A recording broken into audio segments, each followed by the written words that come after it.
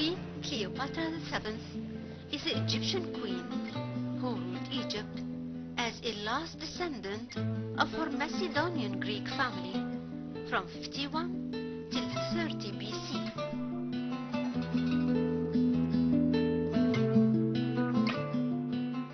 She stood out amongst the preceding 6 Cleopatras due to her amazing characteristics and the circumstances that existed in Egypt and in the Greek palace at her time. To understand clearly this part of the Egyptian history, we have to go back in time 300 years and watch Alexander the Great's advent to Egypt with his boats and troops, and setting his foot on the Egyptian soil on what was to become later the city of Alexandria and the ruling base of the Greeks, where the kings and queens lived bearing one title, the Ptolemies.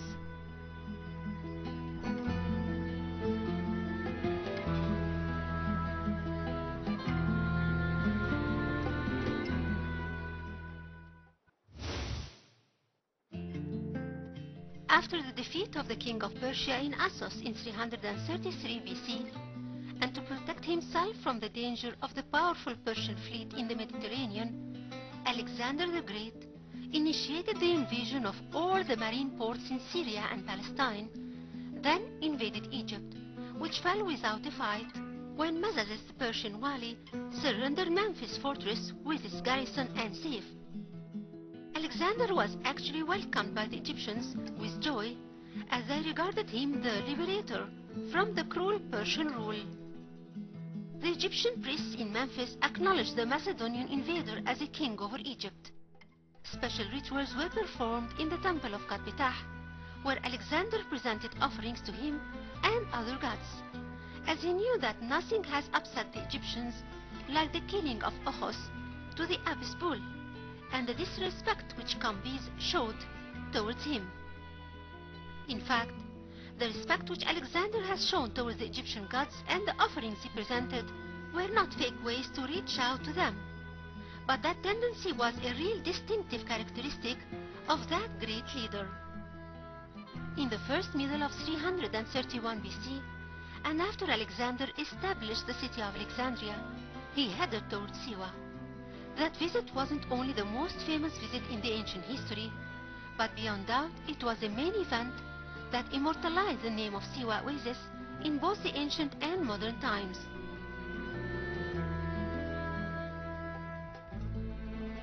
Since the 8th century BC, and even before that, Egypt was well known for the Greeks, as many of the writers wrote in the 6th and 5th and 4th centuries about Egypt, and many of their celebrities who founded the principles of the Greek civilization bragged about teaching their students in Greece what was taught to them by the Egyptian priests.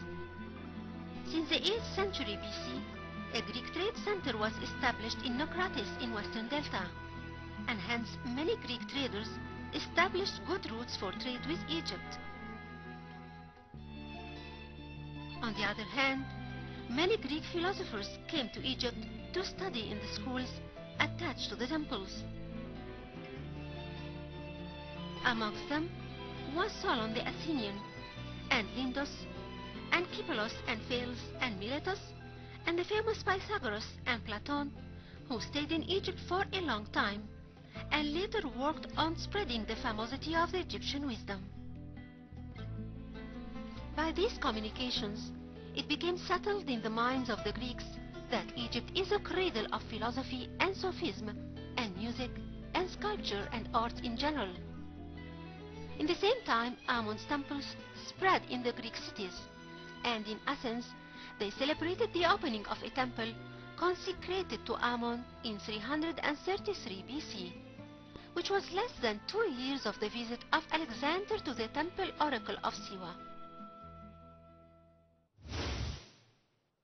The first Greek king who recognized the importance of winning the Egyptians by paying his utmost respect to their religions and even contributing in adding religious shrines to their temples was Alexander the Great himself.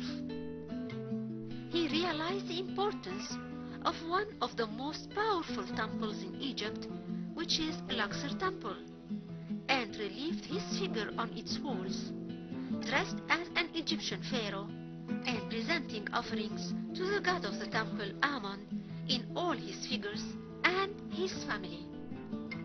This act of intelligence and probable belief in religion was copied and repeated, but in a larger scale, by almost all the members of the Ptolemaic ruling family of Egypt. Later, Alexander was followed by his stepbrother Philip Arrhidaeus, who built a sanctuary in Karnak Temple.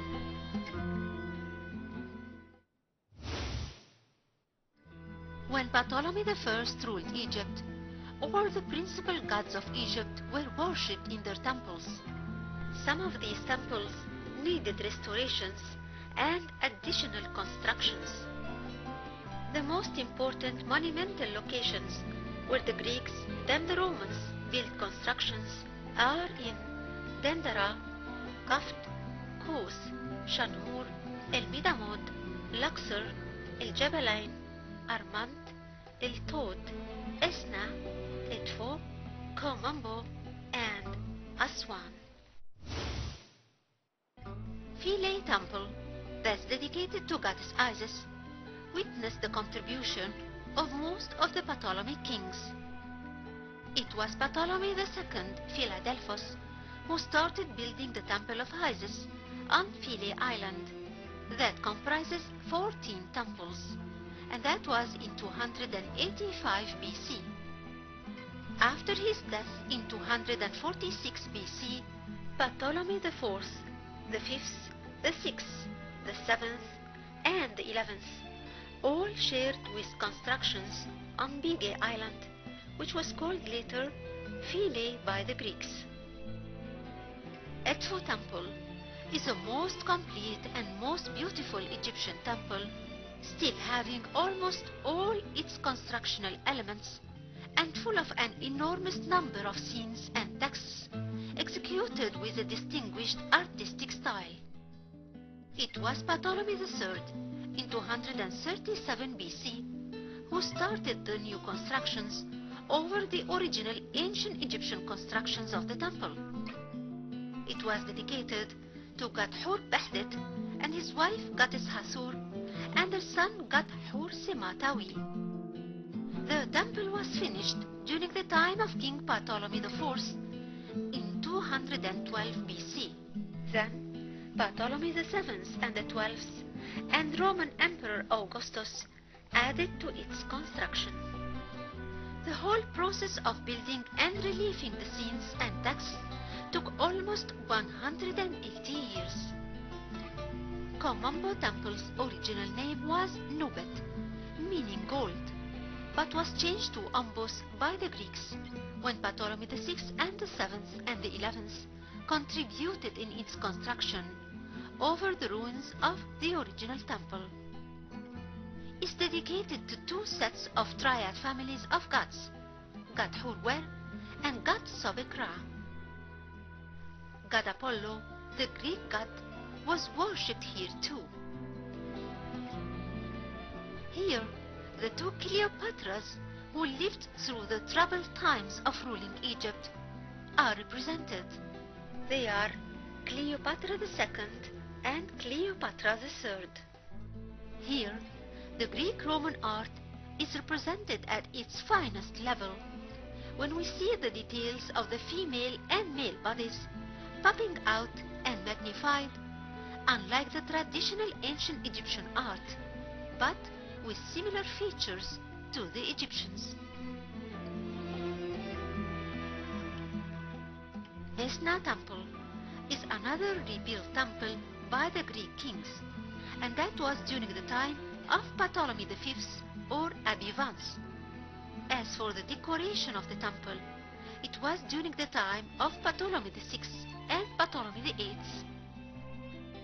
The temple was finished after 4 centuries during the era of the Roman Emperor Decius by the middle of the 3rd century.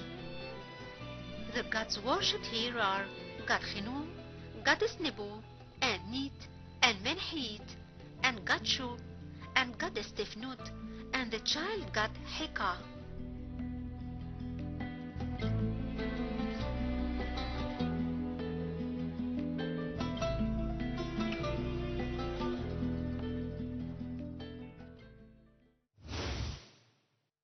Queen Cleopatra VII was almost 17 years old when she sat on the throne of Egypt in Alexandria in a co-regent shared ruling with her brother and husband Ptolemy XIII, who was few years younger than her.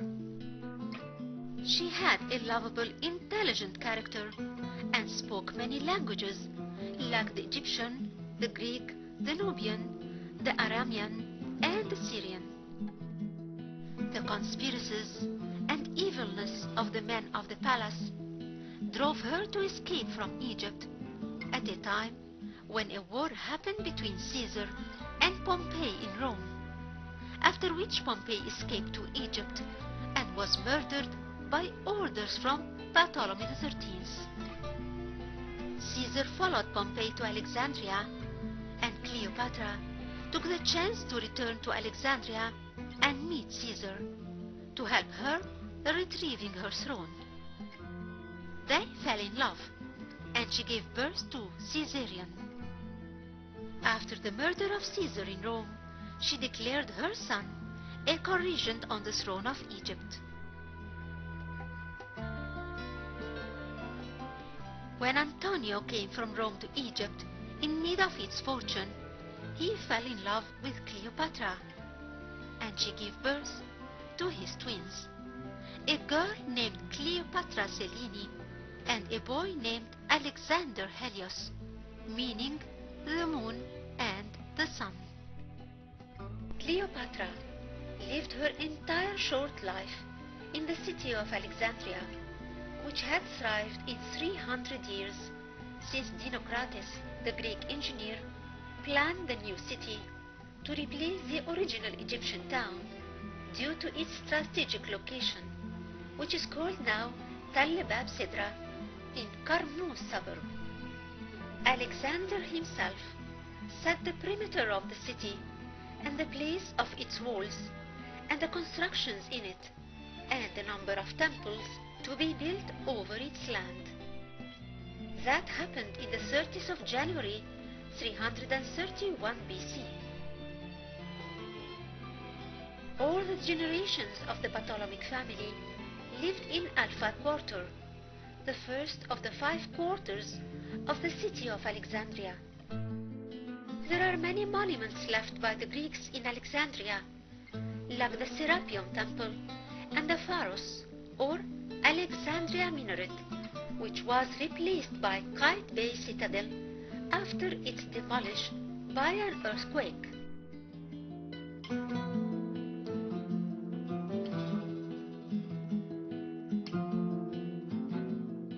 Alexandria Library used to comprise 700,000 rare manuscripts and was the beam of sciences to the ancient world.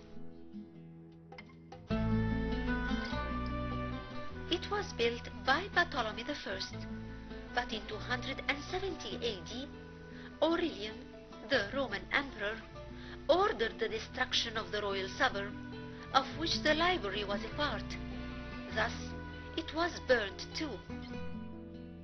Scientists moved to the smaller library in the Serapeum Temple. The tomb of Alexander the Great was situated in the royal cemetery and was visited by historians like Strabon and was called Sima, meaning the body. It seemed that it was a visited shrine throughout the whole Greek-Roman period, but now its location is lost. The year 32 BC was a doomsday for the Ptolemaic dynasty, for it was the year of the war between Octavius and Antonius, fighting the Battle of Actium. In the battle, Octavius from Rome won, and Antonius retreated to Egypt, then killed himself after hearing falsely that Cleopatra committed suicide. Cleopatra naturally understood the importance of staying alive over the throne of Egypt, which she didn't intend to give up easily. But the wind blew through the opposite direction as Octavius entered Alexandria victoriously. He spared her life, but murdered her son Caesarion.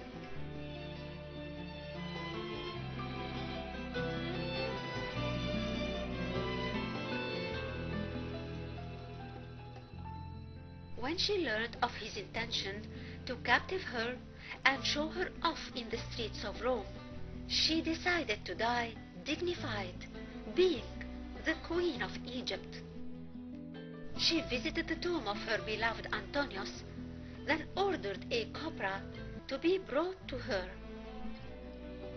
There, in her palace, she laid with a cobra on her chest and started the journey to her final destiny.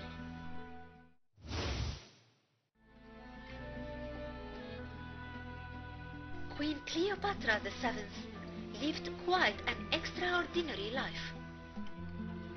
It was her destiny to be challenged continuously by fate, starting from the time she married her younger brother, as a royal tradition, to keep the throne within the family, until the time Pompey sought refuge in Egypt, and was followed by Caesar, which led to the war between Ptolemy XIII and Caesar in 48 BC, and the final occupation of the Romans to Egypt.